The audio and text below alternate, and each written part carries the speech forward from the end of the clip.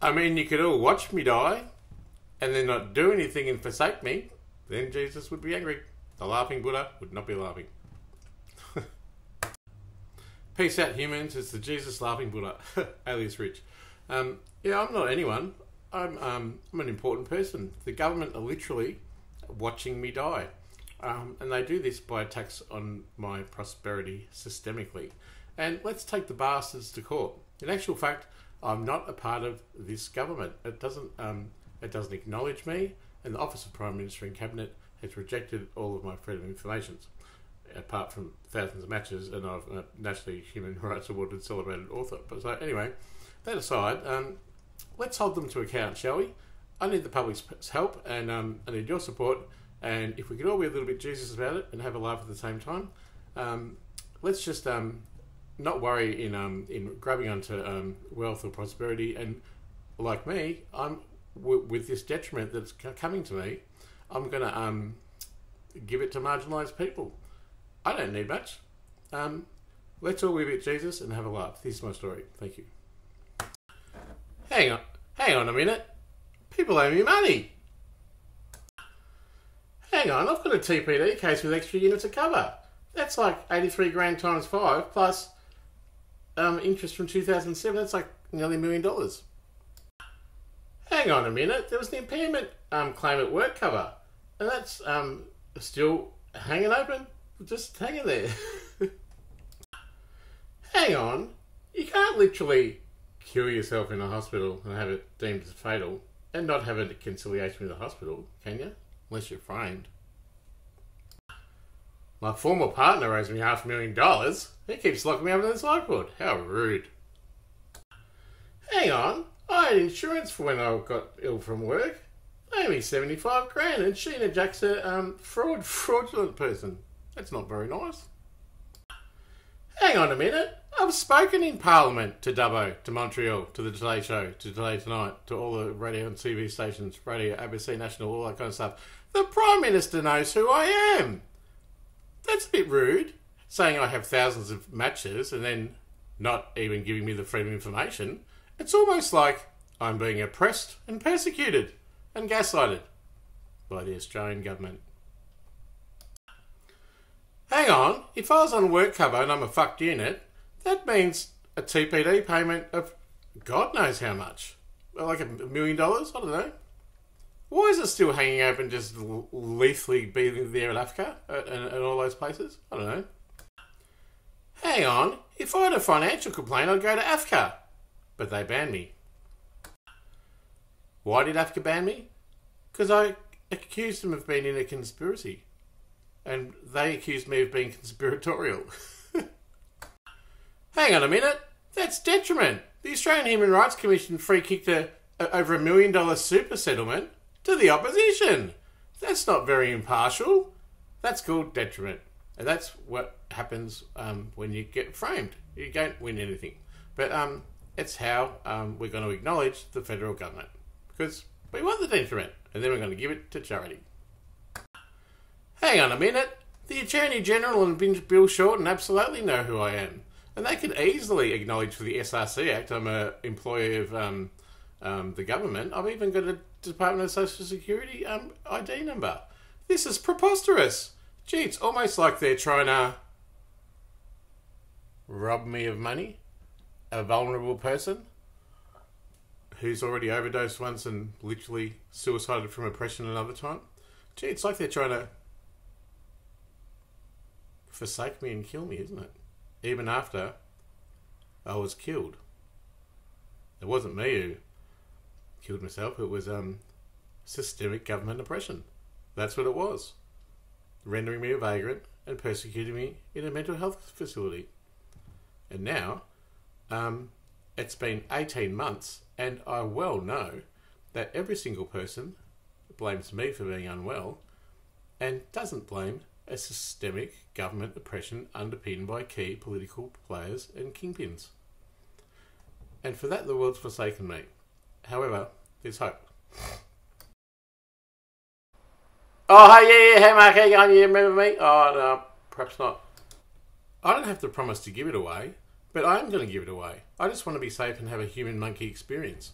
and I'm going to die anyway. Then, you know, that's all right. Look, I'm owed the money. There's no two ways about it. And because I'm framed, and by elaborate conspiracies such as Mr. Ball, the lawyer who sits on Australian government policy and informs the Ombudsman, it's no wonder I haven't had any success fighting all my justice issues. So 18 months after I officially have a fatal injury from systemic oppression underpinned by key political figures in Australian society and no one has my back, I'm left to really rot. They put me on job seeker, and then I begged for a pension, and then I got put on the pension, and then that's $1,400 a week, and my rent's $1,600 a week. So the government, with a human rights awarded autobiographer, artist, and formerly nationally celebrated speaker, is consciously, maliciously exploiting me and aiding and abetting my death by attacking me via proxy in the finances to render me vulnerable, helpless, and with no voice. But I have a voice, and I matter. And this is why this matters. Victimisation is illegal. A government conspiracy to pervert the course of justice is highly, highly inequitable. I can easily prove that via my prosecution, would only have to prove that 3 or more people, by acting of omission, acted to pervert the course of justice. There is systemic, massive amounts of injustice happening here, and it's easily provable, and it's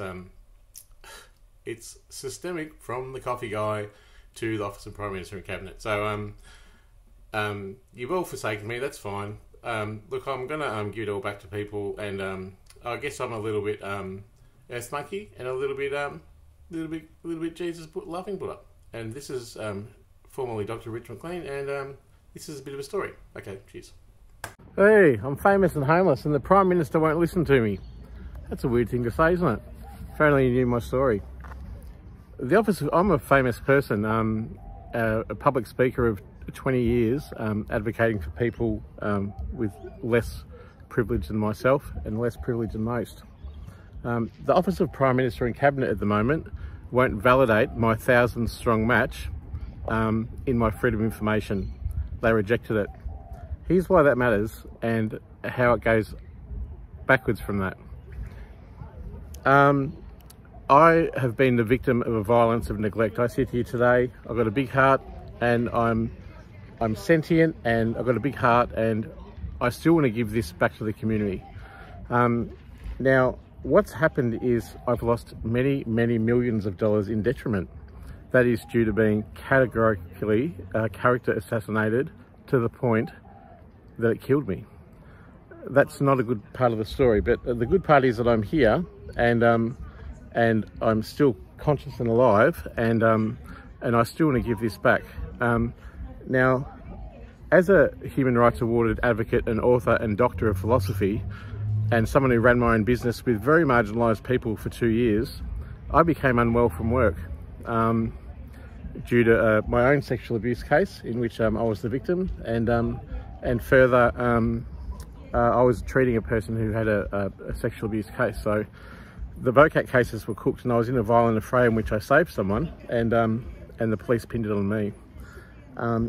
Underpinning this was some time off work then, and I had some time off work. My income protection didn't pay. And why? It's systemically cooked from the top, and I'll tell you why. My former partner's an ASIO agent. He has $500,000 that he owes me right this second. Why can't I get that acknowledgement? Every time I've tried to get that from him, I end up in the psych ward. That's because I'm easily exploitable as someone with a mental illness, gay, have used drugs in the past, whatever, who hasn't, and am character assassinated. It buys into already existing prejudices that are present in my family, in friends, and it identifies me as unwell. What's unwell is a sick society, and it's underpinned by powerful people. One of those powerful people, and a very cowardly person, is my former partner, Steve Isonides. Every time I try and get an atonement for our relationship together, in which he exploited me financially and sexually, I end up in the clink, in the psych ward. This systemic abuse was so gutless and via proxy that I lost my income assist, I lost Australian Financial Complaints Authority. They delayed, deferred, denied all of my financial cases up to a year and a half when they should have done it within 4 weeks. That's against their principles. And then I told them I was going to call them on whistleblowing, and they banned me. So every financial complaint I have now, I can't do anything. The Australian Human Rights Commission free-kicked $1 million deal in which I was exploited by a super company to the opposition. That's not very impartial, is it? And on it goes. The AAT, work cover, former partner issues, insurance, a TPD claim from 2008, TPD claim from 2007. It's an unholy amount of systemic and utter abuse and neglect of one particular person, and that's me, Dr. Richard Mclean, and I'm just trying to find my way back from it. I've finally, after 10 years of not having one, found myself a lawyer, but I don't know how articulated that is to set up to fail, because I've been set up to fail again and again and again. I actually had a complaint about a GP, a valid complaint. His lawyer informed the government ombudsman and sat on the legal bar of Australia. So every person I spoke to, or every agency in the right way of going about a complaint, was absolutely and utterly cooked, framed and set up to fail. That systemic abuse, that neglect. Oh, hello, this is Crystal. This is Crystal, my dog. And we're just sitting in the park. We've got not a scent, but sentience. You can't stop us from speaking. And I just want to say that as I was set up to fail for so long, it's rendered me so bereft of hope in the human race that I actually attempted suicide within a psychiatric unit in February 2021. It was deemed a fatal injury and a lethal attempt in the Freedom of Information documents. Still, the hospital, Werribee Mercy, are not very merciful. I can't get a lawyer, I can't sue for the detriment, I can't feel my feet, and now I have a brain injury from losing all my blood. It's a sad story, that part, but the good part is that I'm alive and conscious and absolutely and utterly aware of the systemic, gutless scapegoating that comes from government agencies and systemic abuse and financial abuse. As a registered NDIS provider and therapist, I'm obliged to report this to the NDIA and the NDIS Commission. I've done so, and they will not acknowledge me. I'm watching over my shoulder. Seriously don't know if someone's going to blow my head off. Look, it's an abhorrent amount of abuse and neglect, and the Office of Prime Minister and Cabinet have acknowledged, as a former nationally celebrated speaker who's spoken in Montreal, to Parliament House, to keynote presentations in Melbourne and Sydney, to Dubbo and Warrnambool, all over, hundreds of speeches, hundreds of talks, that I might even send this to a few of you actually, would have a national profile, and they told me so that I had many thousands of matches, and then they got back to me and said, you don't exist. And that's exactly what they want. I'd like for you today, to consider me existing amongst this systemic and vile oppression that's again identifying me as ill, when in actual fact it's systemic, it's via proxy, and it's by government agencies and seriously powerful people underpinning this absolute corruption. I'm queer, I drink a beer if I had one, and I'm bereft of any finance. I'm living in poverty, and 18 months after I survived that lethal attempt, being filled up with someone else's blood, I was unceremoniously dumped from the hospital, and 18 months later, I've been fighting for my rights. Today, I sit here with the dog peacefully in the park. I'm hungry, I've got no avenue for complaint, and every single person in my life, friend, family, oh there's Crystal, are willing to exploit me as someone who's absolutely crazy. However, they don't understand or can acknowledge, or even worse, they do, this systemic and atrocious, malicious and vile, gutless violence of neglect, which may actually kill me. The quick part of that is get his money, and then get his reputation, and then get everything he stands for. I've been exploited so utterly and thoroughly, Crystal, with my reputation. I want to give this back to the community. I want to survive and I want to thrive, but I'm going to need the public's help. I want to take this to the High Court of Australia, but they're going to try and kill me in the meantime. And you know what? All my friends are going to buy into it, that it should be me looking out for welfare. It should be me going for the food packages. It should be me you know, rationing my DSP. And I just got to say, that's $1,400 a month, and my rent alone is $1,600 a month. That's 18 months that the government's witnessed a very well-known public advocate and human rights award-winning author and autobiographer exploited for being bravely vulnerable in a book that I published 20 years ago. They've watched me burn. And with your support, just even if it's $20 or whatever, that can help get me through, I want to get an advocate. If you can help me, I want legal help. If you can have a cup of tea, if you can be that person who says, we know about the systemic abuse and neglect. We know that you're a sentience. We know that you have agency, thought, compassion, and that you're going to give this millions of dollars of detriment back to the marginalised people that need it, as I've always done in my 20-year career of advocacy. So please consider investing, and I say invest, or even share this to a lawyer, you know, to someone high up in politics, to any single police officer who is within the Charter of Human Rights of people with a disability, of which I now identify, for not acting outside that Charter of Human Rights. It is upon every public official not to ignore this video.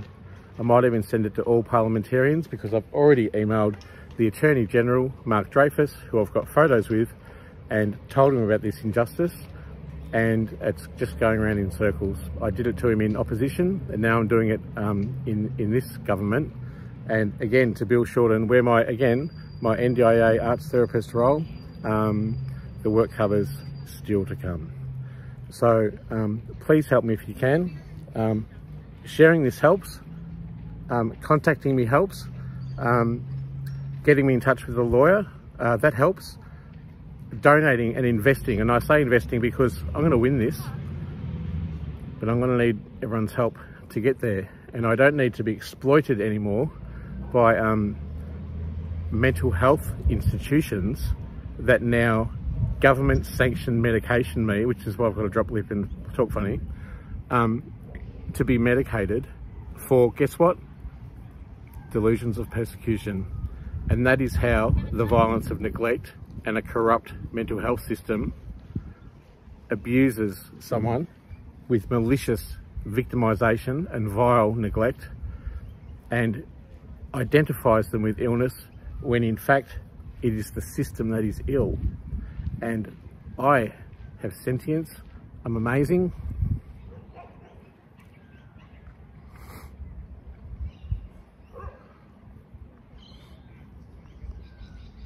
We'll get there.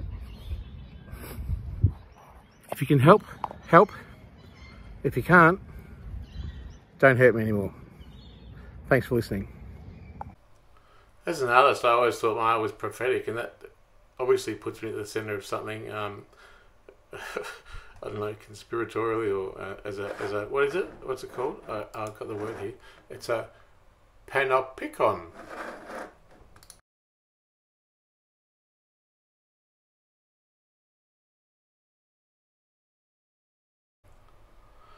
Yeah, I have done a lot of public speaking over the years. My audience there on YouTube.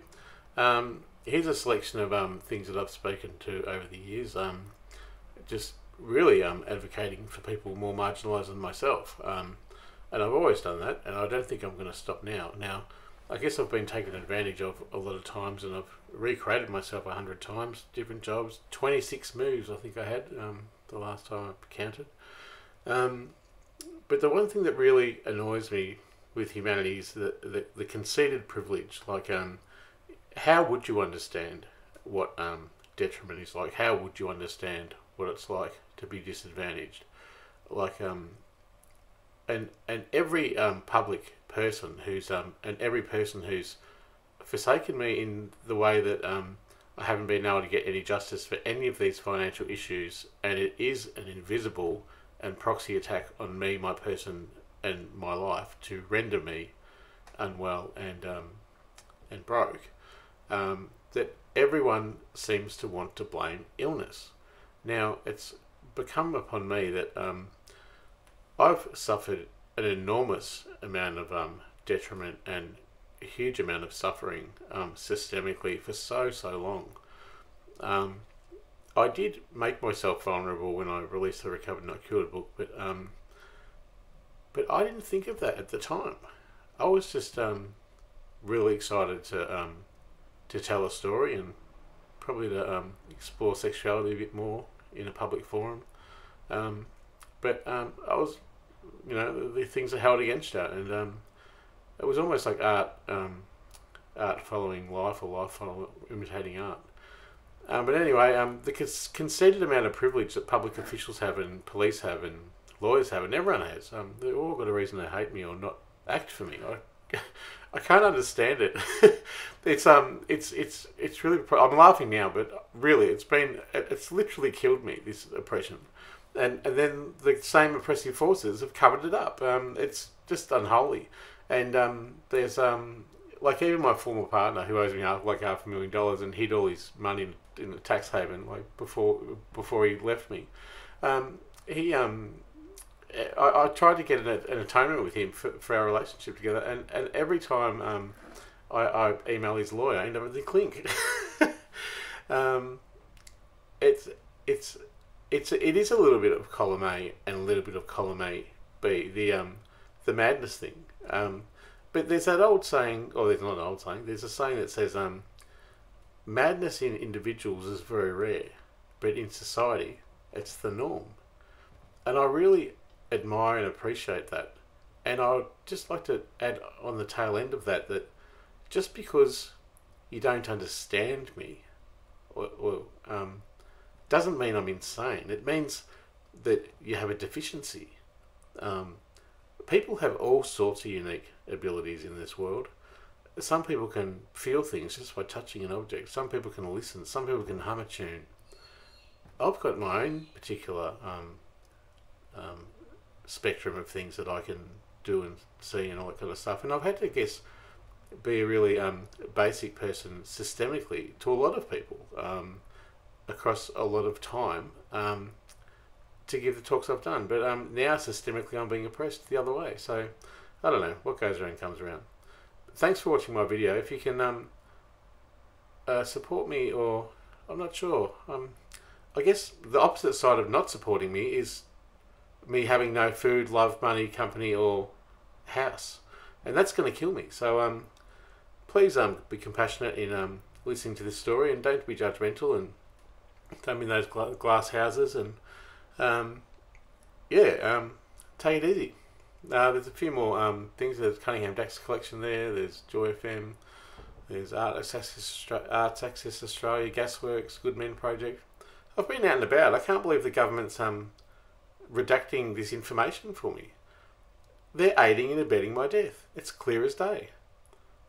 You wouldn't read about it, but now you've heard about it. So I guess my message to the Office of Prime Minister and Cabinet is, and all those kingpins, you've been caught red-handed trying to kill someone after they've already killed themselves and been forsaken.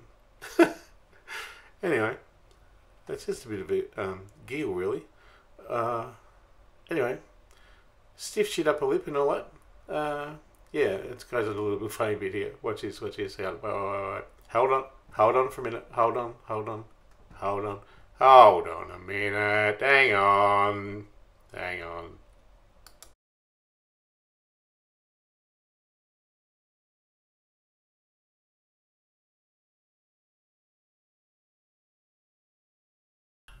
Enjoy the earth. Enjoy your life. Have a bong. Have a smoke. Have a wank. Pet a dog. Have babies. Do whatever the fuck you want. Just don't hurt anyone. And if you do, you ultimately forget.